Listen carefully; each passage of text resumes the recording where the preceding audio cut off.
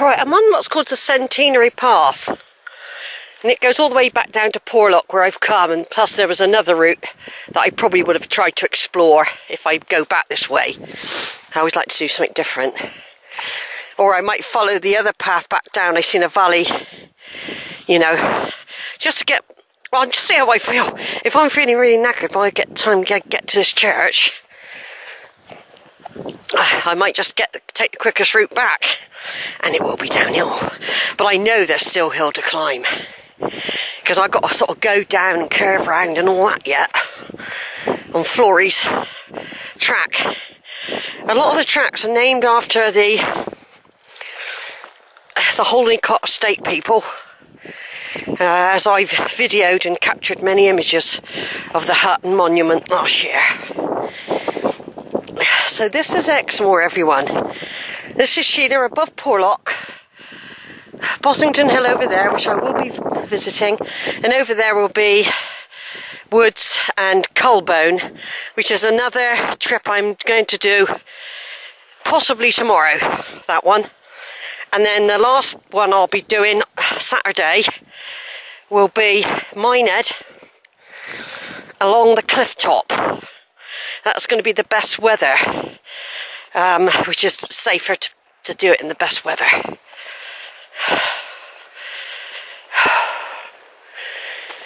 Right. Now this is where things go wrong sometimes, because they run out of signs. So I'm just going to put my glasses on because they haven't accounted for this particular turning here. Yeah, there's Selworthy Church over there, which I visited. I'll just zoom in a minute. There's the White Tower and church over there is Selworthy. A beautiful church. There's a manor house there and a place I had a nice tea with cake and stuff and a sandwich. Yeah, I wandered all round there. On the walk I was doing, I included that in the walk. So, but I won't be doing it this year, that. No, I'm not repeating stuff I've already captured.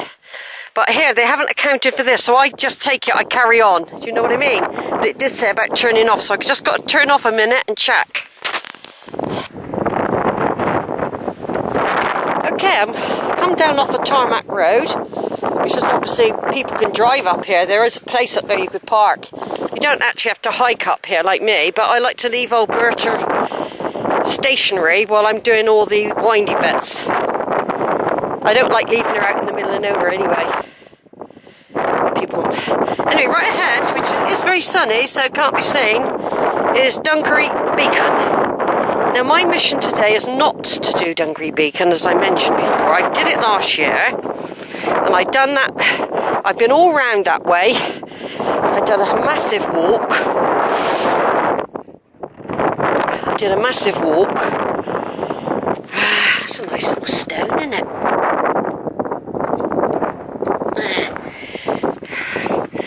I did a massive walk last year. I think the first time I came out there was before I came to stay, and I came out for the day, and I did Dunkery Beacon, and I realised after I'd done it and walked all up and down and all that it was a lot to do in one day and then drive back home to Weston. So that's when I decided later in that summer I would come back. I've actually climbed, there's a glistening track ahead, climbed up that once, all the way up to the beacon. I had also been all in the woods down there, and all the way round I came to near something called Webber's Post. And I looked over where I am now and thought, oh, I'd love to be able to do all that, you know. So,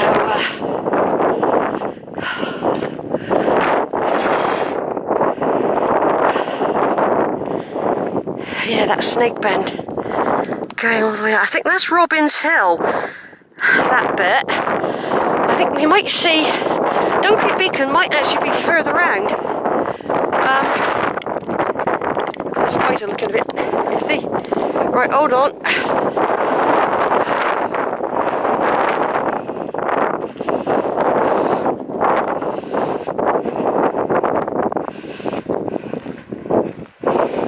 Yeah, no, that's called Robin Howe, I think, that, which I never got on. No, that isn't Dungaree Beacon. I don't think it is, because the road's on the wrong side. That's one I didn't know. It'll be another one. It'll be up a bit higher, a bit further.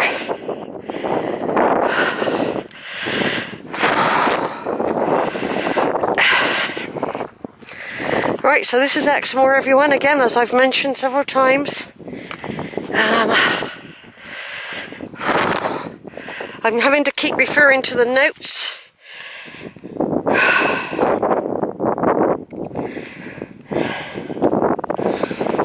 Yeah, no, it's not. It'll be visible, Dungaree, when I get round this corner, apparently. No, that's what's called Robin Howe, which I never got on. I don't know. I'm not climbing up at any of that, but I'll be coming back down a valley later. Yeah.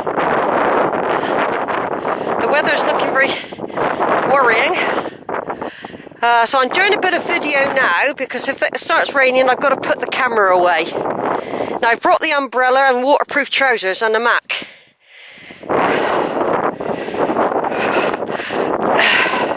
So I'm hoping I can plough on and get to this church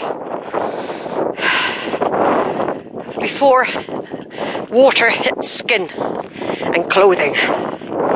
I've got everything wrapped up in carrier bags, plastic bags.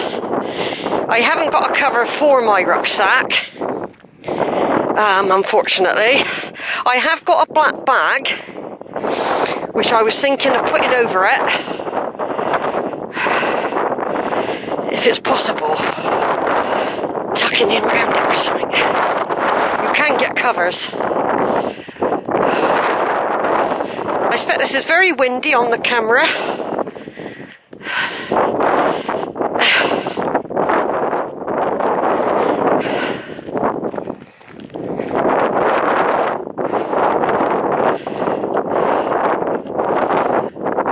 I haven't seen anybody walking at all. There's nobody out.